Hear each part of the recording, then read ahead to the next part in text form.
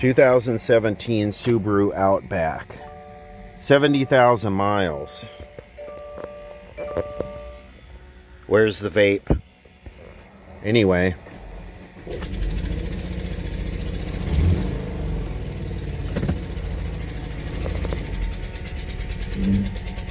Where's the vape?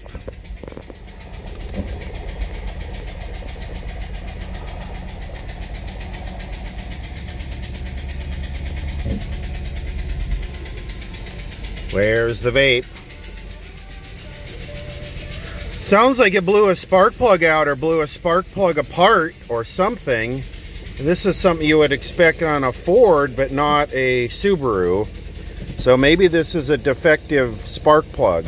I've been seeing a lot of spark plugs where the insulator is just loose inside the metal bolt part. What is it? It blew it out or it blew it apart?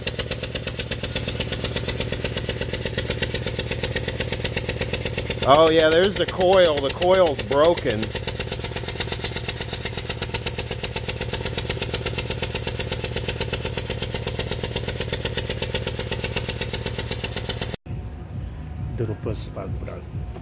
Oh, spark plug fell out. Yeah.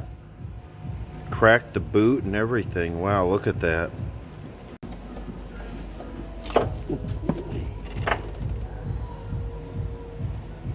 Coil's destroyed. Here's the boot. So it blew the spark plug apart. Like I said, I've been seeing a lot of these where the insulator's just loose inside the metal shell. Well, at least it didn't damage the engine, no? I don't think so. Maybe. Change the spark plug. Curious where the other part of this went. Because if that porcelain got sucked into the engine, it might not be very good for it. Good news, we got it all back. So I think we just need a plug and coil. Like I said, I've been seeing a lot of these where the insulator's loose inside the metal part. Come on, Denso, get your quality together. But this is what happens when the thing's not crimped tight on the porcelain. It rattles around and breaks. New coil and plug have been installed in the Subaru, and the vape is ready to vape again. It's all fixed. Defective plug.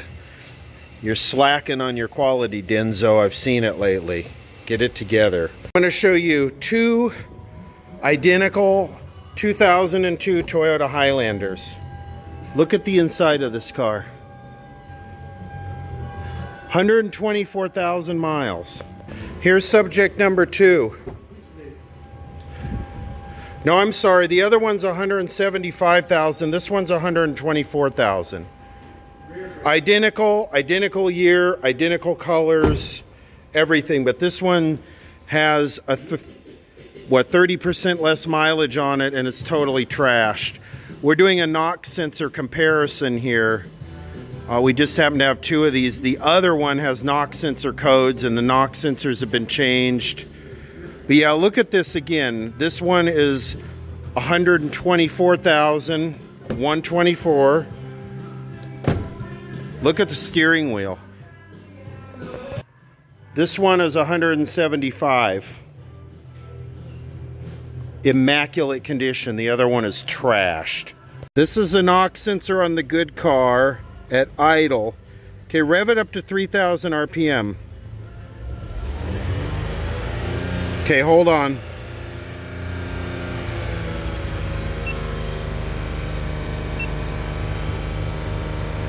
That's 3,000 RPM.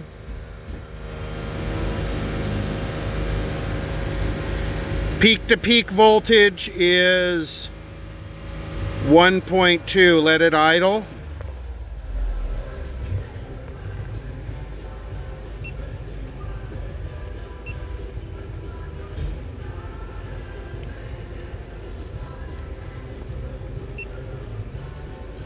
$20 millivolts. Peak to peak is 0.18 volt. Okay, rev it up.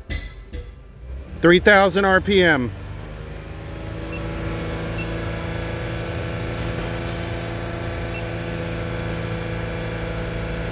That's on 3,000?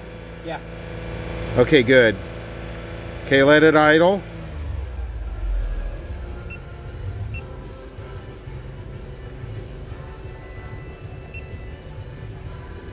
$20 millivolts. This is the nice car, the one that's setting the codes. You're at 3,000 RPM, right? Yep. Go up higher. Stop. So these are the knock sensors. And I'll have to admit, I probably would not have caught that because you can't just look at the peak to peak. You have to look at the overall, you know, amount of noise coming out of these. These are like, what knock sensors are is they're like microphones that pick up pinging and they retard the timing if the vehicle's pinging, basically, so you can, those have been in there a while. Basically, so you can run a lower grade of gas and it'll always keep the engine at peak performance. Yeah, those are a little dirty. They've been in there a while.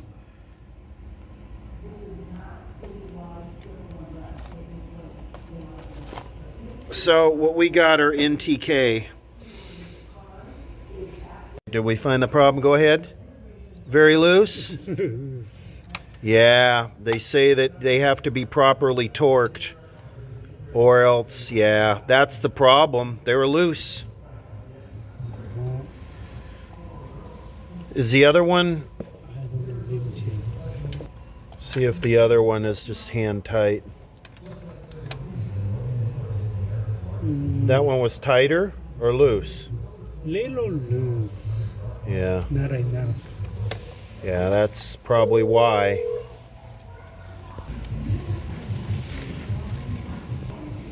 Here's the NTK. Those are not that new. 2011 BMW 528. 200,000 miles. 208,000 miles. This one has a crankshaft position sensor code and it really extended crank to start. Interesting thing is this was at a shop about a year ago, but the shop that did the work is located about 1,000 miles from here, so the customer doesn't want to take it back there. And it's pretty much the exact same symptom as was previously worked on. And I actually got the invoice here from the previous shop, and they did a real nice job of documenting the diagnosis. And these are the actual BMW codes. And this thing has another code in it now, another BMW code for ECU internal failure, which is not a happy thing. I'm going to go to live data here, and I'm going to show what it does, if I can. So if you watch RPM there right at the bottom, I'm going to push the button to crank it right now. Okay, here we go.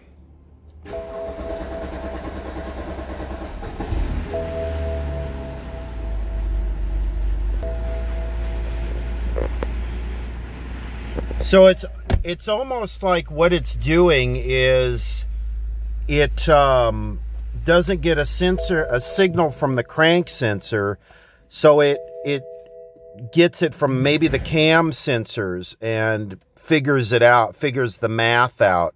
That's why it has to crank for so long. It's like it's substituting the cam sensor for the... Anyway, let's take a look and see. Let's look at that crank sensor. It looks like they used a genuine part based off the price, but the interesting thing is you look at the price of these sensors. There's one OEM one that's $140, and there's one OEM one that's $29. China. We're trying to see the crank sensor on this BMW. Can you see it? Yeah. Is it plugged in? It's under the intake. It's several hours to get to it.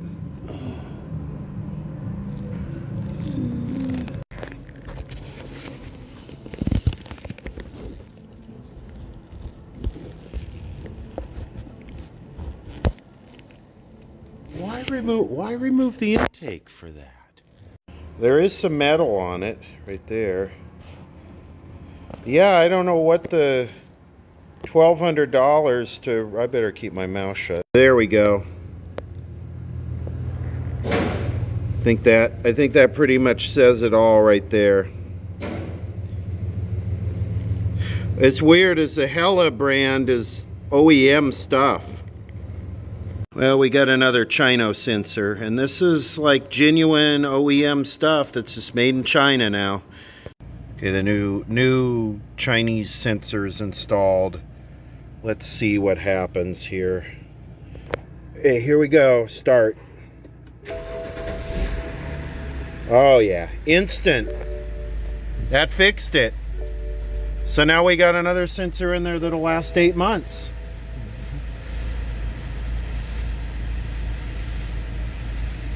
I don't know. That fixed it. 2014 Hyundai Sonata.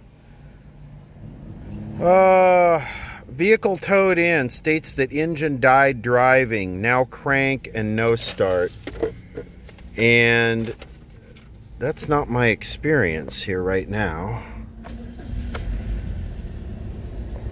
Now, the one thing I will say about this vehicle is it's relatively clean on the inside. Yeah, like it's clean. But it has the most atrocious smell I think I've encountered in a vehicle. And there's a receipt in here for $2,700 worth of sea cucumbers. Now, I'm not 100% sure what sea cucumbers are, but I think they're in the trunk rotting. So anyway, it starts right up and runs. I should check for codes. We got a tire light. It's very possible that it's a fuel pump that's dying when it gets hot. Fuel pump control module, something malfunctions when it... Oh, something just malfunctioned.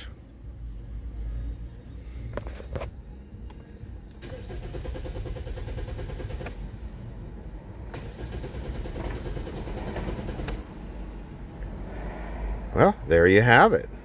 No codes. Okay, we're going to look at RPM here, and we're going to crank it.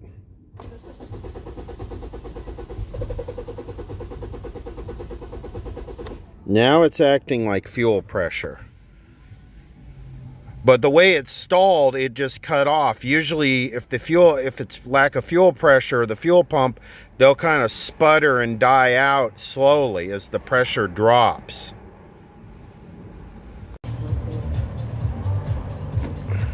Yeah, no pressure. Go ahead, crank it. Yep.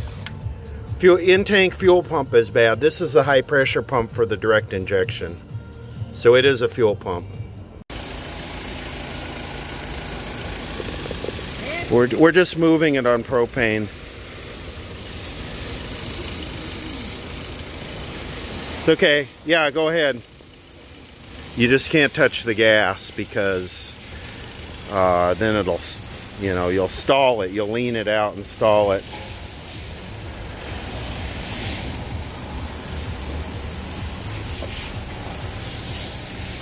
Okay.